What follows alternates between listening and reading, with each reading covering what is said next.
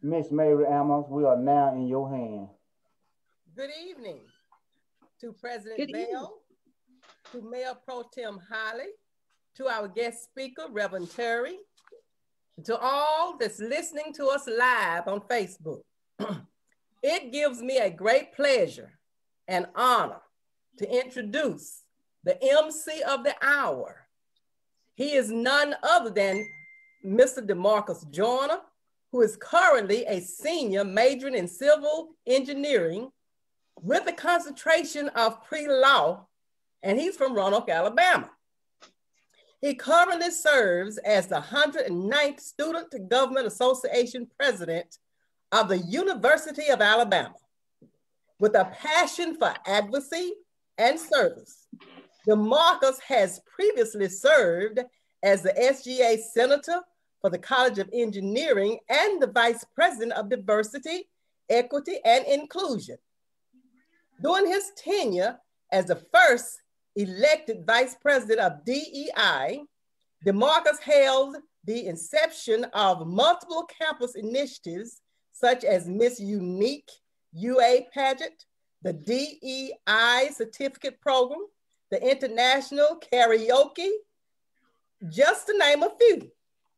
He has made it his mission to not only to prove himself as an outstanding leader through SGA, but numerous other campus activities and involvements like Collegiate 100, Black Men of America, Afro-American Gospel Choir, the National Society of Black Engineers, LSAMP, Mentor UP, and Alpha Phi Alpha Fraternity Incorporated, where he has served on the regional board as the Alabama Assistant District Director and National Board Southern Regional Assistant Vice President. DeMarcus proudly advocates for diverse student experiences and inclusion. He uses his platform to educate students about the campus resources available to them while serving as an instrument for change for the voice of those who are silenced. Grounded in his faith, Joyner credited his impactful journey and achievements to God first, then his parents, Robert Alton and Regina Joyner, his pastor, Reverend L.B. Houston, and other mentors. With hopes of practicing law, DeMarcus believes that he can, and I'm telling you he will, be a catalyst for change on campus, in the community, and around the nation. Without any further ado, may I introduce to you our MC for the program tonight, Mr. DeMarcus Joyner. Amen. Thank you. I may need to bring you up here to Tuscaloosa to introduce me more often. I want to thank you all today for attending our first Rosa Parks Day in Randolph County by the Community Committee on the Move. And without further ado, I think it would be best if we had a selection from Ms. Malia Brown to kick this program off. Why should I feel discouraged? And why should the shadows come? Why should my heart feel lonely and long for heaven and home? When Jesus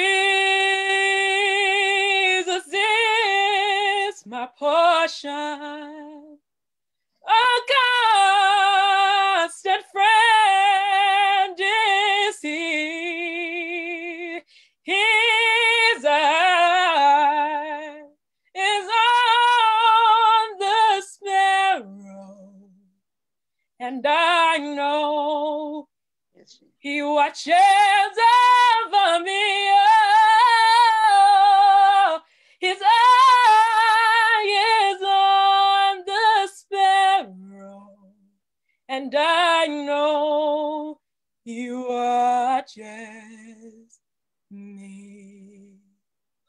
I sing because I'm happy, and I sing because I'm free. Oh, his eye is on the sparrow, and I know you watches me. Thank you. Amen. Thank you, Miss Malia. That was amazing. Amen. Amen. An invocation by Mr. Mac Bell, followed by a welcome from Mayor Pro Tem Tammy Holly. Let us pray. Our Heavenly Father, it's once more and again that we come before thy presence. We come, our Father, calling on your name. Your name is above all other names. Yes, Lord. We pause this afternoon to say thank you. We thank you, our Heavenly Father, for the sacrifices that our leaders in the past have given. And we thank you, our Father, for the late Sister Rosa Parks that stood up for right and stood against wrong. Bless this service tonight. Heavenly Father, I ask you to bless the speaker that's going to speak to us and speak to the world tonight on this day, our first annual Rosa Parks Day in Randolph County. Lord, be with him. Guide his mind. Direct his thoughts that we, the world, will be blessed. In Jesus' name we pray. Amen. Amen. Good evening. Good evening. Good evening. Evening. To the ACCOM president, Mr. Mac Bell, to the Master of Order, Mr. DeMarcus Joyner, to the guest speaker, Reverend William Terry, and to everyone who is tuned in to Zoom or Facebook Live watching this program. We want to welcome you. And we're glad to be bringing it to you all the way from Roanoke, Alabama, located in East Central Alabama in Randolph County.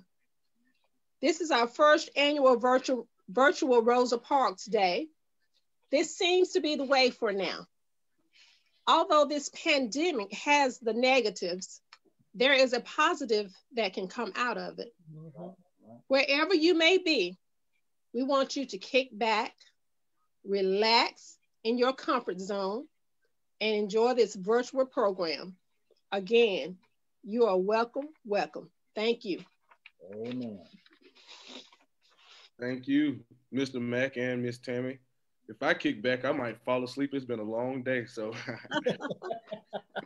Next, we'll have another selection by Miss Kenyatta Ammons, followed by the introduction of the speaker by Miss Tamara Terry. We shall overcome. We shall overcome. We shall overcome someday. Down in my heart, I do believe we shall overcome someday. The Lord will see us through. The Lord will see us through. The Lord will see us through someday. Down in my heart, I do believe the Lord will see us through someday. We are not afraid. We are not afraid. We are not afraid today. Down in my heart, I do believe that we are not afraid today. We shall overcome. We shall overcome. We shall overcome someday. Down in my heart, I do believe we shall overcome someday. We shall overcome someday. We shall overcome someday. We shall overcome someday. We shall overcome someday. Amen. Amen. Good evening, everyone. Good evening. I would like to introduce to some, present to others, my father, the Reverend William R. Terry. From early childhood, he worked under his father, Deacon Jesse A. Terry, at Terry Upholstery. In 1963, my grandfather, Jesse Terry, along with his wife, Velma, founded Terry Manufacturing Company, in which he worked while he was still in high school. Terry Manufacturing Company grew to become the largest Black-owned apparel manufacturing company in the United States. In 1967, he graduated as valedictorian of his class from Randolph County Training School. In 1971, he graduated from Morehouse College with a BA in Business Administration. After graduating from Morehouse, he returned to Roanoke and became vice president of Terry Manufacturing Company, Terry Construction, Terry Properties, and Hillcrest Corporation. In 1974, he graduated from the Weaver School of Real Estate and became a licensed real estate broker in the state of Alabama. In 1980, along with his father, he designed a pew insert system to convert wood pews to upholstered pews as his father's company, Terry Upholstery. In 1982, he designed a pneumatic press, which reduced the time of covering an insert from 60 minutes to 6 minutes. This reduction in labor costs stimulated the vision for going national, knowing that no one could compete with his insert system and pricing. In 1983, he executed his vision of going nationwide with his insert system under the name Terry Church Furnishings, which was expanded into a full line of church furnishings. In May of 1983, he accepted his call to the ministry at the Rock Mills Missionary Baptist Church. In January of 1984, he accepted the call to pastor Canaan Missionary Baptist Church in Welch, Alabama. January 1991, Reverend Terry traveled to Nigeria, West Africa, whereby crusades were conducted in multiple villages. He often states that the highest platform he has ever preached from was a kitchen table in a small village in Africa. In 1994, he founded Abundant Life Christian Church in his home, and they were blessed in September of 1995 to a new facility located at 2500 Highway 431 on prime real estate that was donated by Mrs. Evelyn Smetley Smith. The church remains there today, and he continues to pastor there. From 1990 to 1995, he was appointed to by the city council to the Roanoke City Board of Education. Reverend Terry is father of 5 children: Tamara, Latanya, Christopher, Martagas, and Javaris. He is a grandfather to 13 and a great-grandfather to 5. I am so proud to be able to introduce to you all, to present to some, but most of all to show y'all my dad, my father, and the world, Reverend William Ray Terry. Dad, come on in the room.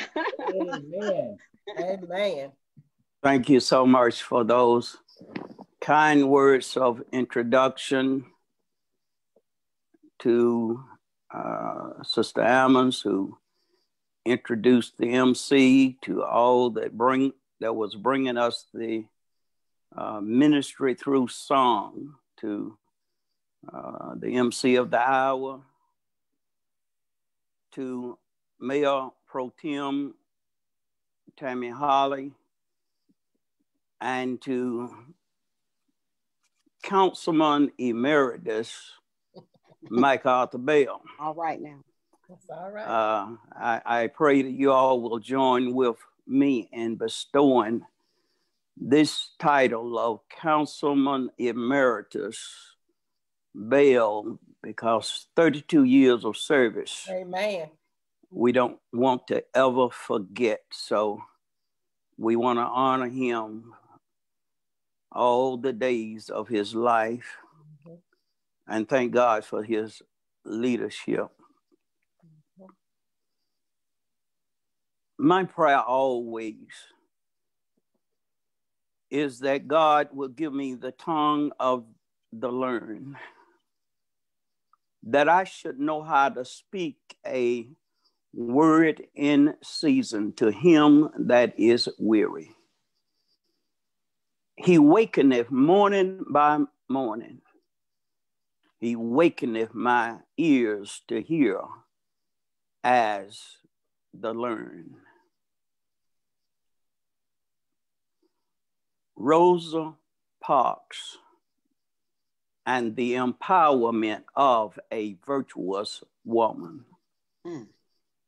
Rosa Parks and the empowerment of a virtuous woman. Whenever we hear the words virtuous woman, our minds automatically go to Proverbs, the 31st chapter.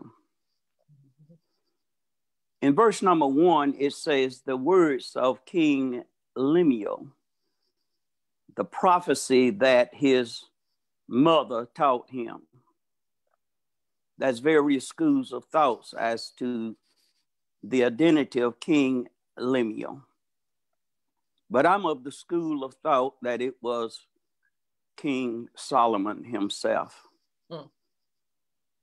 The prophecy or the inspired utterances that was taught to him by his mother, Bathsheba. So this means that this is Bathsheba speaking as recorded by Solomon. She asked the question in verse 10, who can find a virtuous woman? For her price is far above rubies. Now, he was a man with 700 wives and 300 concubines. Yet Bathsheba said, you're going to have trouble finding a virtuous woman. He was a man, the richest man on the face of the earth. Yet Bathsheba says, you do not have enough rubies to buy a virtuous woman. All right. Because a virtuous woman is never for sale. Amen. Now, Bible Study 101 tells us that we are never to use Webster's dictionary to understand biblical terms. You see, words change their meaning over time, and they take on different meaning in different cultures. Okay. Webster's would tell you that virtue is behavior that shows you high moral standards. That's including but not limited to being a virgin. All right. So by this standard, most women in the Bible and most women today could never become a virtuous woman. Bathsheba herself would have been disqualified. She had had an affair with David.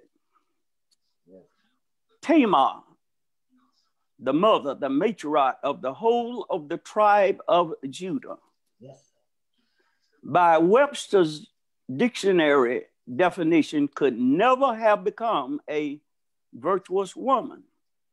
Okay. Because she played the role of a harlot and seduced her father-in-law, Judah. Yes, sir. Producing a child by the name of Phares. Okay. Which is biblical proof that the baby is not the sin. You see, Tamar was a Canaanite woman, meaning that she was a direct descendant of Ham through his son Canaan. Yes. So we know that Ham is that blood that populated Africa. And there are those who say that all the descendants of Ham was cursed. But the Bible did not say that. The Bible says Canaan was cursed. And that curse was fulfilled when the Israelites dispossessed the Canaanites of their homeland. Here was this Canaanite woman, the blood of Ham in her veins, African blood in her veins. 38 generations from Tamar came Christ, the Messiah, with that same blood. By Webster's dictionary standard, Rahab could never have become a virtuous woman. See, Rahab was a harlot. Another Canaanite woman with the blood of Ham or Africa in her veins. Yes. She married Salmon, who was of the tribe of Judah. Parenthetically, everybody in the tribe of Judah had the blood of Ham in their veins. Rahab became the great-great-great-grandmother of David. And 28 generations from David, we are right back to Jesus, our Christ, our Savior. By Webster's definition, the Samaritan woman at the well could never have become a virtuous woman. She had 5 husbands, and number 6 was not her own. But yet Jesus told her that I can instill in you wells of living water, yes, springing up unto everlasting life. Yes. We know the story of the woman that had the issue of blood. Yes. The Bible says she touched the hem of Jesus's garment and virtue went out of him. Well, morality nor virginity did not run out of Jesus, even though he was in possession of both. But what went out of him was power or an empowerment to become. As many as received him, to them gave he power to become sons of God. Yes. So by even Webster's definition, Mrs. Parks was a virtuous woman. All right. But that's not what made her a virtuous woman in the eyes of Jesus. She, like everybody else, had to touch the hem of his garment. Amen. Yes. Rosa Louise Macaulay was born on February the 4th of 1913 in Tuskegee, Alabama. At an early age, she moved to Pine Level, Alabama, and later on was educated in Montgomery, Alabama. December the 18th of 1932, she married Raymond Parks of Wedowee, Alabama, right here in Randolph County. And for those who are not, that's listening, that's not from here, that's 12 miles from Roanoke, Alabama. Now that explains why Mrs. Parks came to Roanoke in the early 1990s to reconnect with the relatives of her husband, the Marable family. And she lodged with Johnny Buster Marable. My cousin Keith Marable called me and invited me to a private meeting to meet with Mrs. Parks. And I carried my daughter Tanya along with me. Raymond Parks moved to Montgomery, Alabama. He was a barber and he was an activist before he met Mrs. Parks. For he organized on behalf of the Scottsboro, Alabama boys. That was 9 black boys between 9 and 12 years old who had been wrongly convicted of raping a white girl and sentenced to death. Yeah. Raymond Parks told his wife that he would not rest until these boys were set free. You see, a virtuous woman's husband is known in the gate, according to Bathsheba, when he sitteth among the elders of the land. Mrs. Parks became secretary to E.D. Nixon, the president of the NAACP of Montgomery. Mm-hmm. This made her aware of the 1954 Brown versus Board of Education ruling that overturned the 1896 Plessy-Ferguson ruling that gave us separate but equal. Yes. But the Supreme Court said in Brown versus Board of Education that separate but equal has no place under the Constitution. Yes. Right. This led the NAACP to look for a test case that they could overthrow the laws that brought segregation to the buses in Montgomery. On March the 2nd of 1955, a 15-year-old girl by the name of Claudette Colvin sat down on the bus and refused to move. For this, she was arrested. Mm-hmm. The NAACP thought that they had a test case, but the 15-year-old girl got pregnant in the meantime, and they considered that disqualifying. But Mrs. Parks, being a virtuous woman, mm-hmm. mentored the 15-year-old girl and let her know that I know a man that will wash you and make you as white as snow. Mm-hmm. As I said about Pharisees, the baby is not the sin, it's the act. It's amazing how many people who are involved in the same act that will produce a baby outside of marriage, mm-hmm. but yet will condemn a 15-year-old girl because she had the evidence by getting pregnant. Mm-hmm. The other side of that coin is there are those male or female that did maintain their virginity until they got married. But they take the Webster's Dictionary definition of virtue and lift themselves up in pride and become so pious until all they have for the little girl that got pregnant is condemnation. Mm-hmm.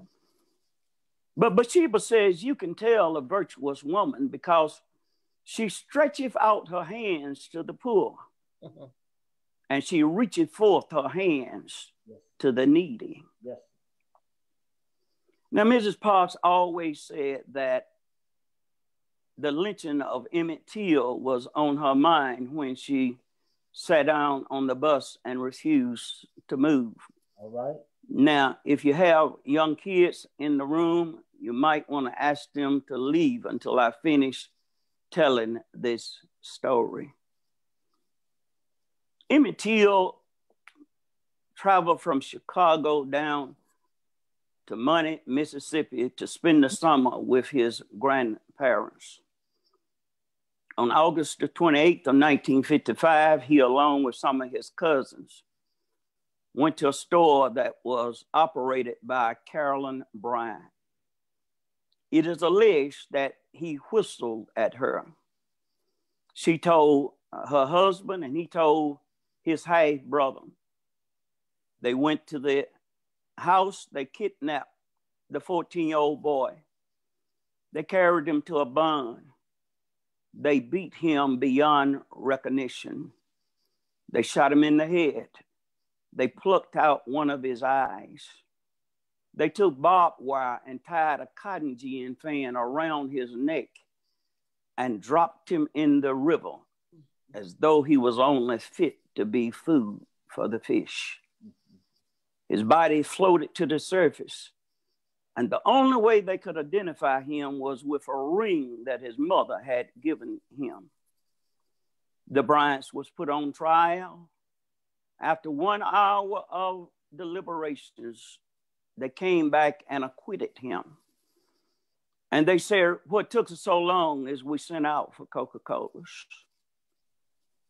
Look magazine paid them $4,000, and they confessed in gruesome details about the murder, knowing that they could not be tried twice for the same crime.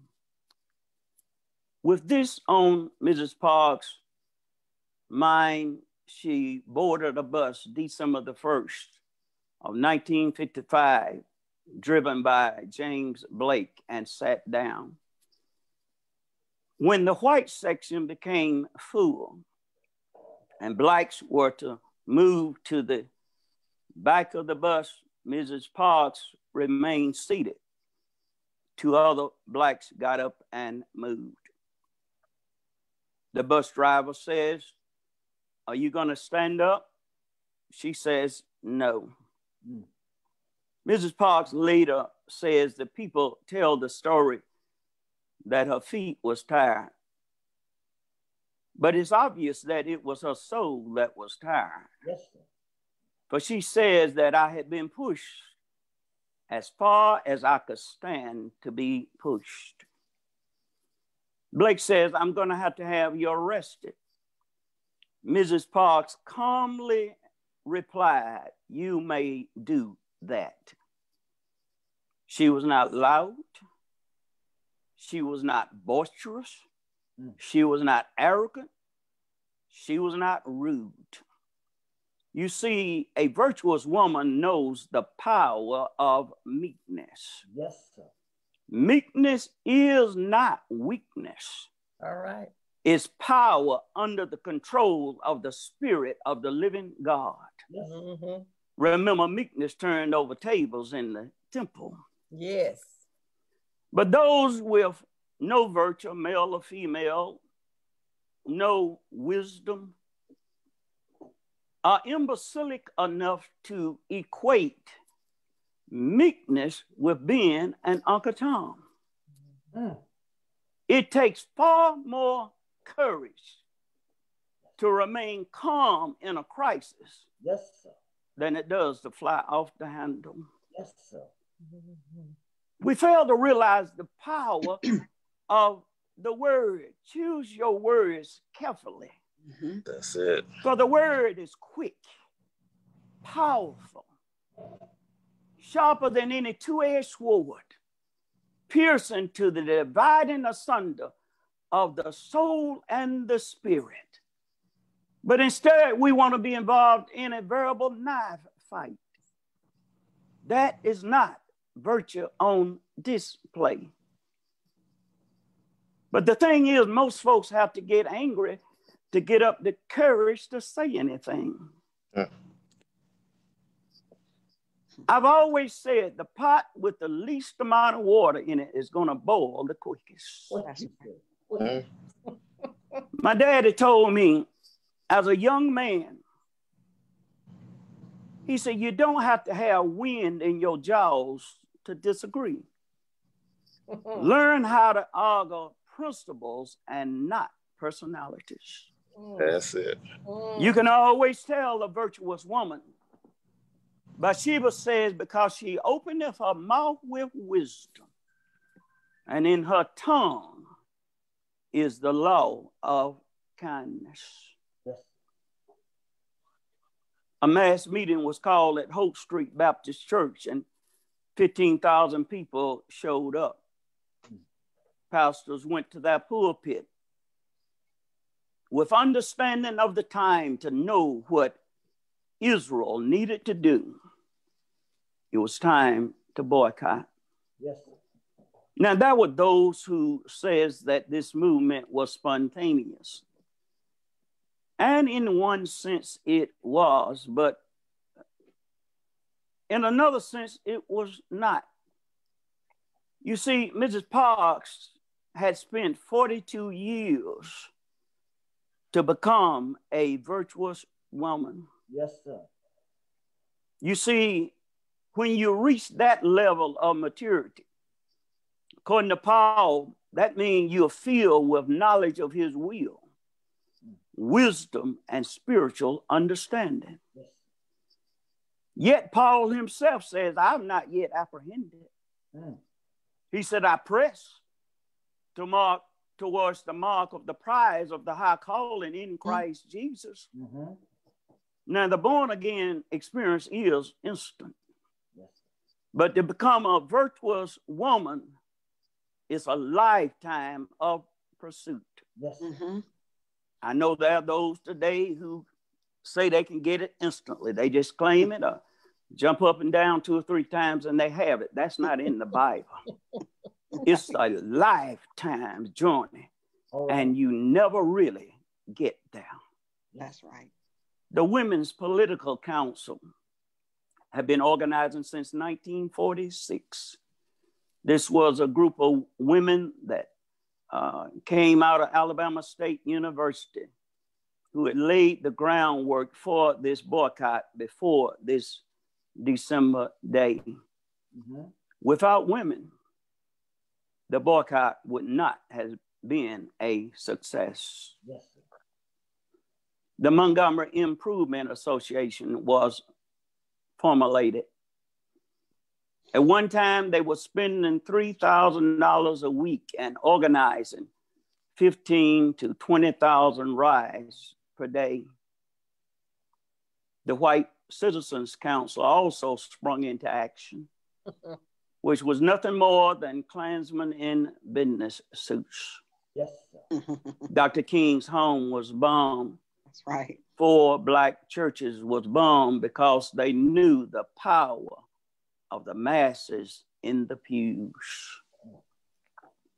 A white pastor by the name of Reverend Robert Gretz pastored an all-Black Trinity Lutheran church. Yes. Went to his pulpit and told his people that it's time to boycott. A white lawyer by the name of Clifford Durr and his wife, Virginia, also struck hands with the Black community. Now, one may ask the question why that these whites strike hands with the Black community. They had never been called a nigger. They'd been called nigger lovers. They'd never been called monkeys. They could sit wherever they wanted to on the bus. So why?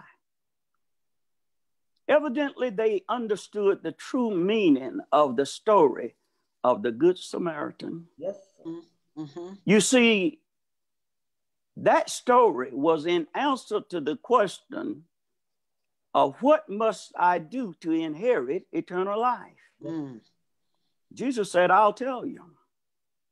There was a Samaritan man who came and saw one that had fallen among thieves, and he was moved with compassion. Yes.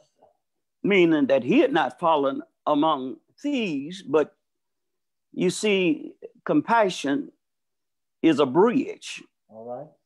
That carries you from that which is not your reality to sit in somebody else's reality. Now, compassion is an option for a non-believer. For one that's born again, it's a requirement. So this Samaritan was able to inherit eternal life, but the Levite and the priest, he said they went by on the other side. They showed no compassion, meaning, according to Jesus, they could not inherit eternal life. If you want eternal life, you have to come to those of the captivity and sit where they sat. The Gret's home was bombed. Raymond Parks rushed to the scene, stepped on 11 sticks of dynamite, reached down and snuffed out the flame. In 1955, the Parks moved to Detroit because they had been threatened so much. Now, most of the time, people end the story of Rosa Parks right here and fail to realize the importance of this final chapter.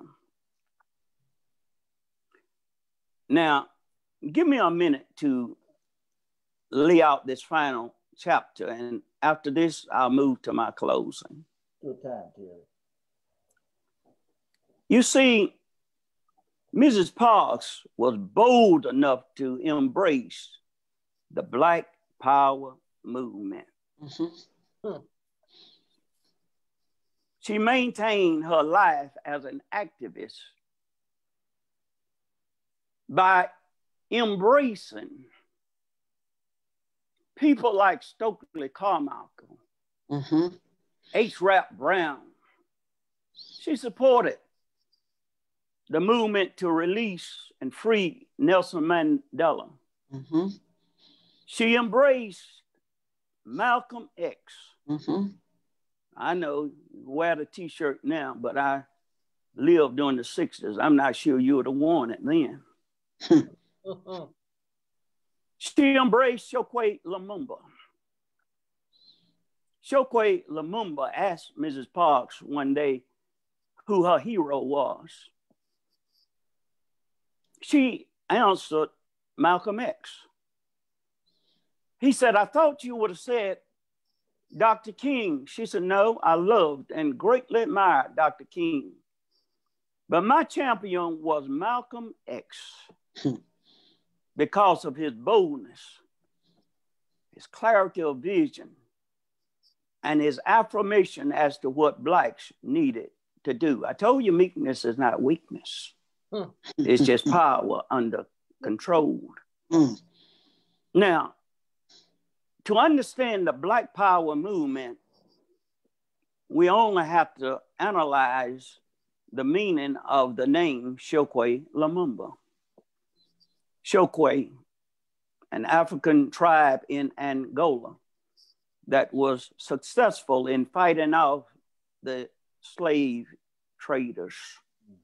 Lumumba, naming himself after Patrice Lumumba, who was the first democratically elected prime minister of the African nation of Congo.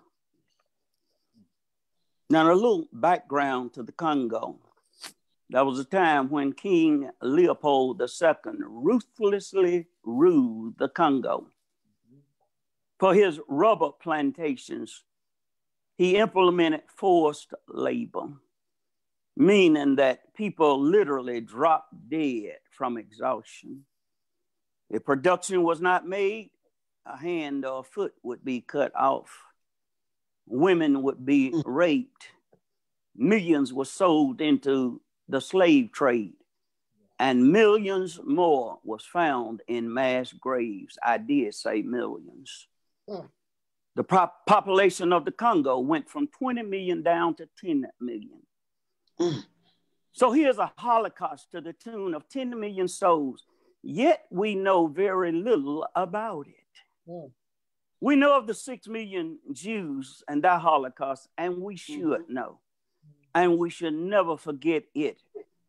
But let us not forget our Holocaust of 10 million souls in Congo, not counting the rest of Africa.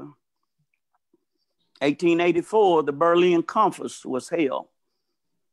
European powers met to divide up Africa as though it belonged to them. Yes. They implemented a system called colonization, which was nothing more than slavery by another name. Mm-hmm. So Patrice Lumumba rose up to overthrow the colonial powers. Yes. He embraced the Pan-African movement, which meant that the riches of Africa should be used to enrich Africans and not Europeans. Yes. For this, he was brutally assassinated in 1961. By the way, today, without the raw materials from Africa, the world could not function. That's right. It gave rise to a doctrine called Lumumbaism when he was assassinated. Yes. And under that umbrella is Black Power, the Black nationalist movement, and the Pan-African movement. That was embraced in the 60s by when we would greet one another, brother or sister, we'd raise our fist and say, Black Power. Yes. We wore afros.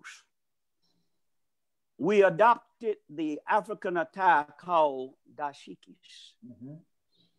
Many of those dashikis was manufactured right here in Roanoke, Alabama, at Terry Manufacturing Company. All right.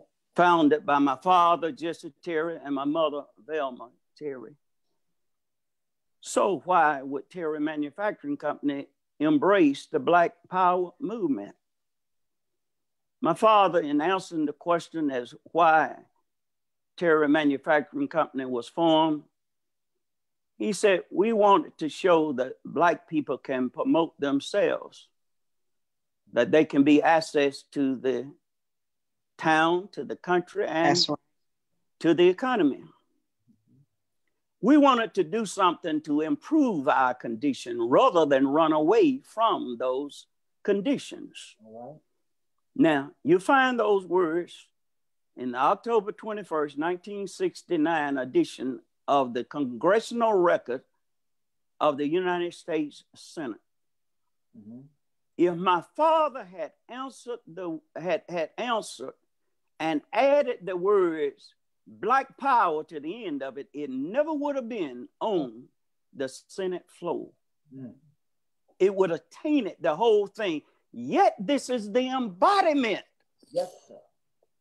of Black Power. You see, to say you're pro-Black does not mean you are anti-white. That's right. All right. To say you're pro-Black Lives Matter does not mean you are anti-White Lives Matter. That's right. Give you an example.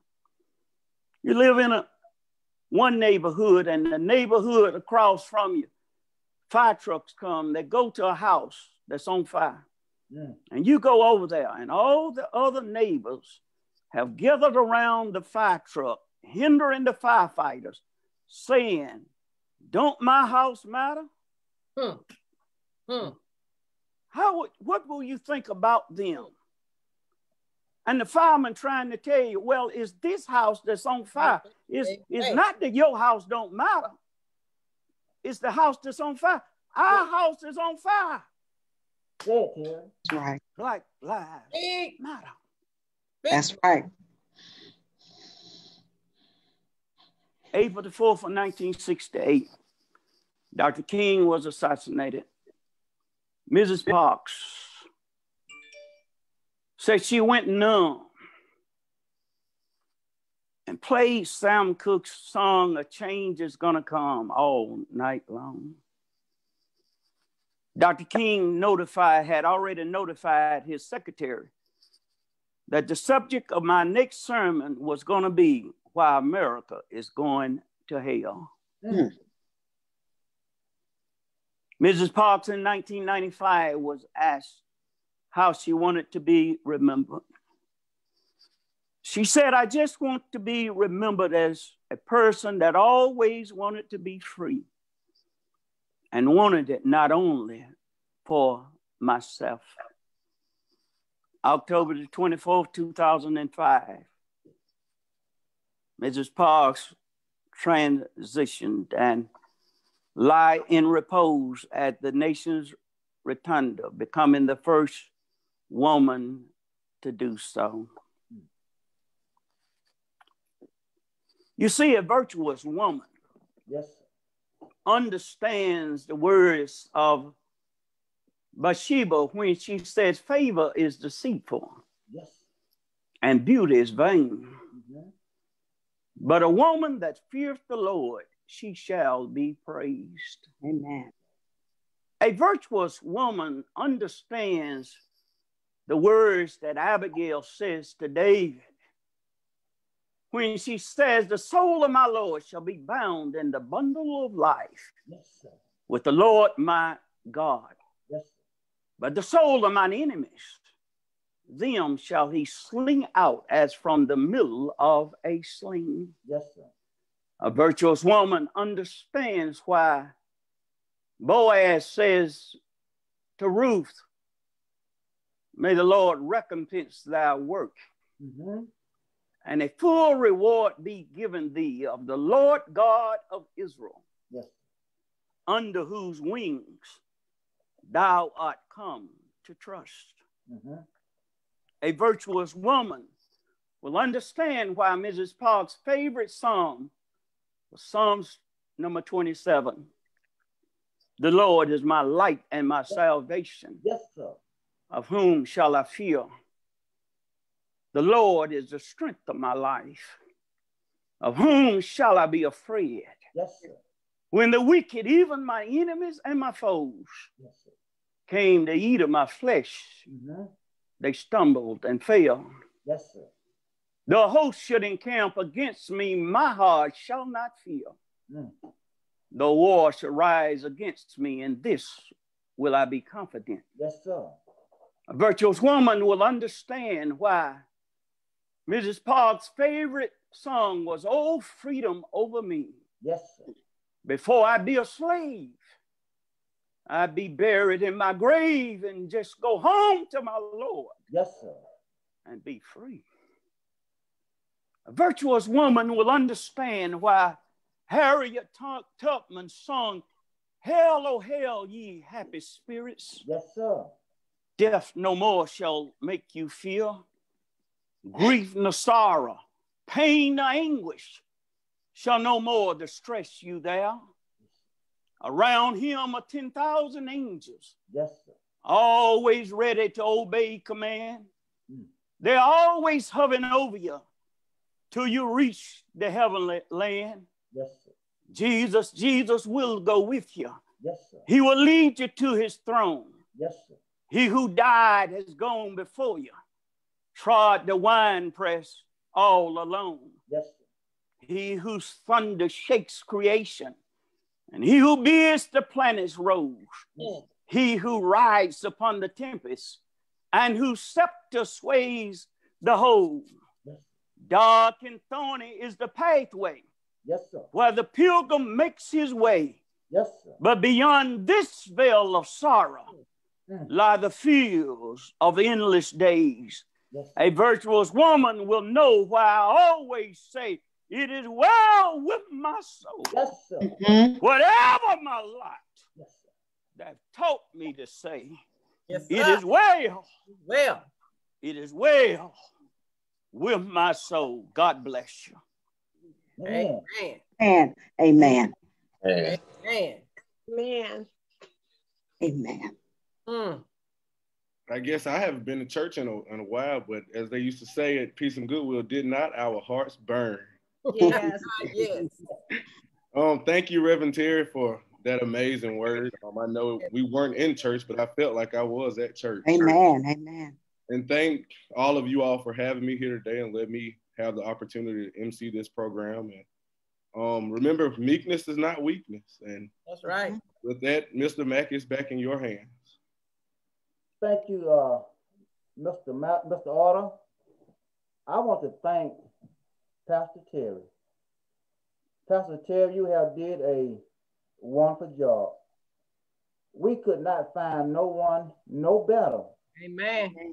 than Pastor William Terry That's right. to bring this message not only to us, but to the world. Amen. Amen. This kind of message need to be spread more often. Yes. We need to know the history of our people. Amen. Thank you, Pastor Terry, for outstanding job. Amen. And I want to thank everyone that appeared on program, these two songbirds. I tell you the truth, these two ladies have sung. I mean, they have sung. And I want y'all to know tonight, don't hide your voices because I will be calling on you very soon, because the talent that you all have, it needs to be spread worldwide. So again, thank you all for singing for this special program. This is the first time that we have did the Rosa Parks program of Randolph County. If it had not been a pandemic, we probably been all together, but because of this virus, and we don't want to make nobody sick, myself and no one else. So this is the best way that we could do this virtual program to celebrate Rosa Parks Day. Amen. Thank the members of ACCOM, dedicated young ladies and gentlemen, for being a part of this organization. Our job is to serve the community. Amen. It's not about ourselves. It's about to lift up the community. And that is what we are trying to do every day. And again, I want to say it one time, thank the members of Abundant Life Christian Church. Amen. Being also a part of this program tonight. Thank you, Mr. Master of Order. You did a wonderful job. Awesome. And I have been keeping up with you. I am very proud of you. Amen. Amen. Achieved in University of Alabama. Before I turn it back in the hands of Pastor Terry, I want to ask the Vice President, Sister Mary Alma, she might have some words that she might want to share with us. And then after then, I will turn it into the closing to Pastor Terry. Sister Mary Alma.